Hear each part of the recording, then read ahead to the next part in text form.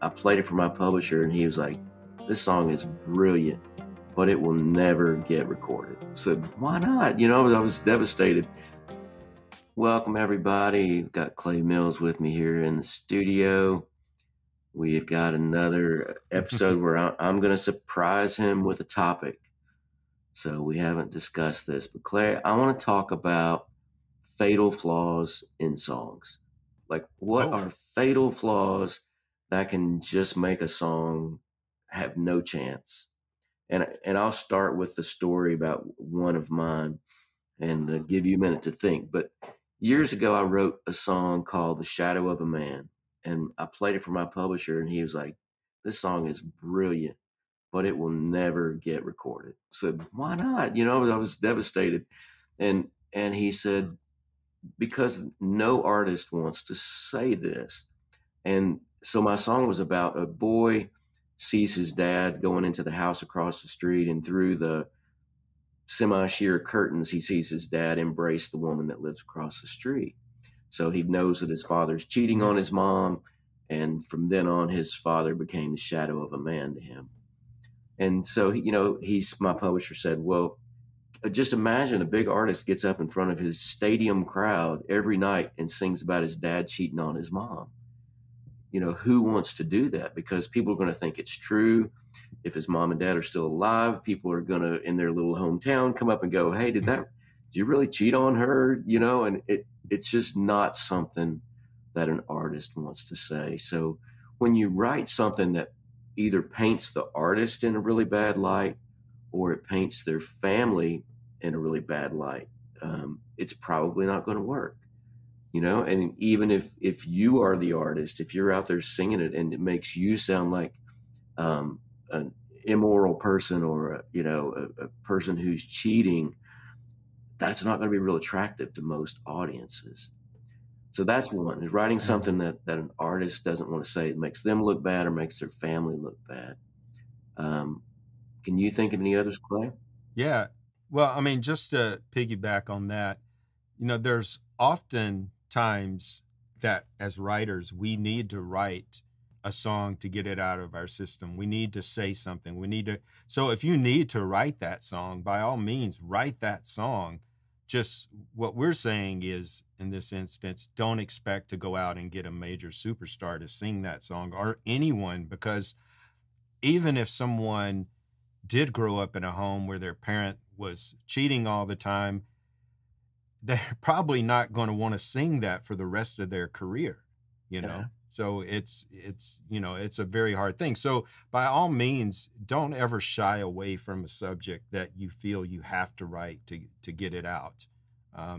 Because that can block you if you don't do that. But just know what the purpose of writing that is for. Yeah. You're writing it to get it out. You're not writing it for the whole world to sing along and be kumbaya at that Right. point. Yeah, mine was definitely not a kumbaya song, and it wasn't even something. Those. It wasn't even something that anybody in the room felt like they needed to write. We just thought it was a compelling story, and so we wrote it. And maybe there Right. would be a home for it in TV and movies somewhere where there's a scene that fits that or something.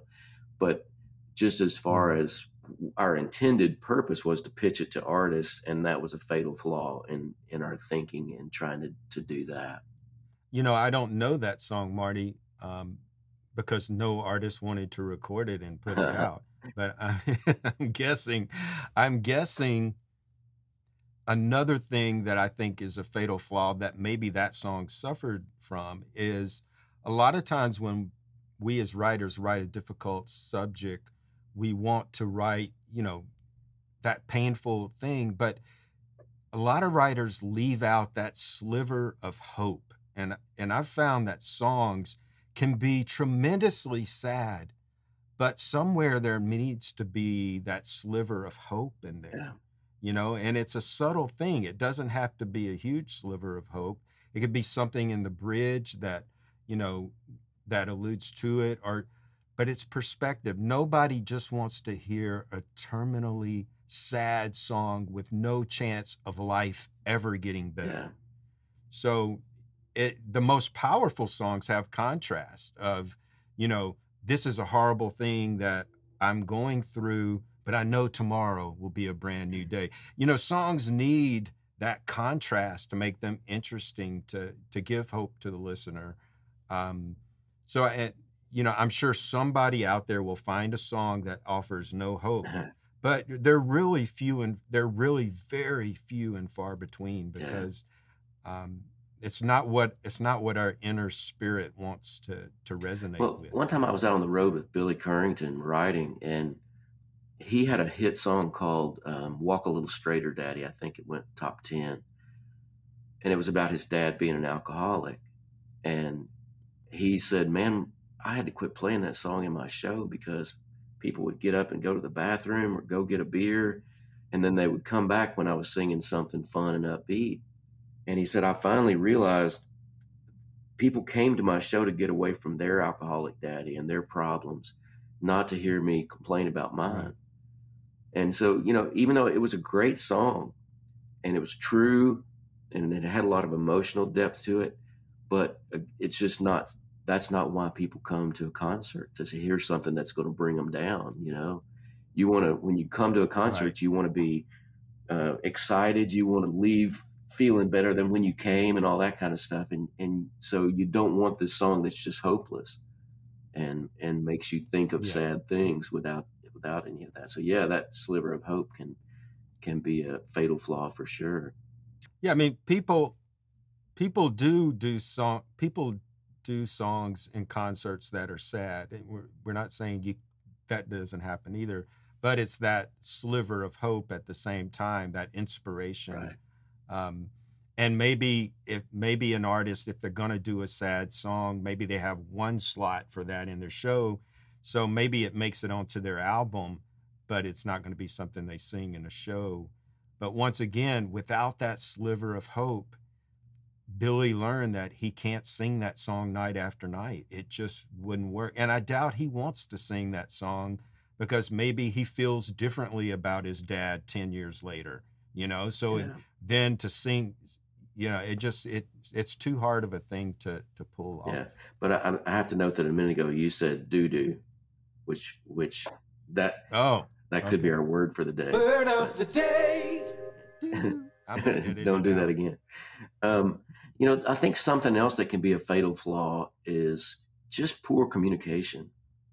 You know, when we write songs, we have the whole story laid out in our head, and our ability to get that story onto paper where the whole story is there, and you don't have to have known my grandmother for that song to make sense, can be a fatal flaw. So I think leaving out important details, not communicating clearly about what your story is and why people should care about it, all those things can be fatal flaws. Yeah, and if you're, not just about details, because you don't want to load up a song with so many details that people can't put their own situation into the song. So I think a lot of times it's about writing it in a way that everyone can relate to it. So it's not what you're saying, it's not so specific to just that one person's grandparent, and so much so that no one else can relate Yeah, or to it. even So in addition to that, that you have to know some backstory to understand the song. You know, like most of us have been at writers' nights where somebody gets up and they tell a 15-minute story. This song is about this and this and this, and if I have to have a 15-minute speech before the song to understand it, it's not probably going to work because the song needs to work on its own. So if I'm going to put that song out or if I'm going to pitch that for an artist, the listener's not going to have advantage of hearing that 15-minute story. So the song has to be able to stand on its own, and not doing that can be a fatal flaw. And there's another thing I was going to get your thoughts on. I think too, a melody that's boring can really be a fatal flaw, because I've heard some songs with great lyrics that had a melody that was just not inspiring at all, and very block like da da da da da da da da da da da da da da da da, and just everything in the song is kind of that. What are your thoughts on that? Yeah, I mean, I have a course on the SongTown website right now that deals with contrast. And I think oftentimes what we respond to when we hear a melody and the melody is boring is there's not enough contrast in the melody. Every line, every vocal line starts on the downbeat for the entire song. Every vocal line starts on the same note.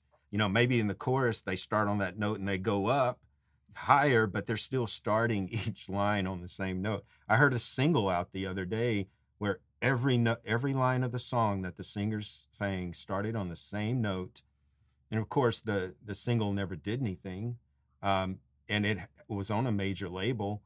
But I think a lot of times it's these contrast elements, like having the same rhythm pattern in the verse and the chorus, or if your verse lines, you know, if you look down the right side of the paper and every line of the song is, you know, straight down the page on that right side margin, then it's probably not an interesting melody. You know, follow the great writers out there, and their verse line will be, you know, a length. Then they hit the pre-chorus, and all of a sudden, it could be twice as long for the lines in the pre-chorus, Right. and then maybe the chorus is in between those. So, knowing how to create an interesting melody often is about knowing how to follow these contrast techniques, and not having enough contrast in your lyric or your melody is going to be a killer to a song, because contrast is what makes your song interesting, Right. and it's what touches people. You know, if just thinking from a lyric standpoint, if you have a song where you have contrast, I'm thinking of a great payoff line. Even if the whole world has forgotten, the song remembers when. So you have the contrast of forgotten and remembered. Yeah. You know, and it's like when you hear that song and they get to the end of the chorus and they sing, even though the whole world has forgotten, the song remembers when. And it gives me chill bumps, because a song can take you back to remember your first Yeah. love. You know, that it has that power. So not only does contrast create interest and keep people listening, but it creates that emotional impact that really touches people. So I think, you know, that when you talk about a boring melody, 99% of the time, I think it's because the melody doesn't have enough Yeah, contrast. that's true. I've got one more.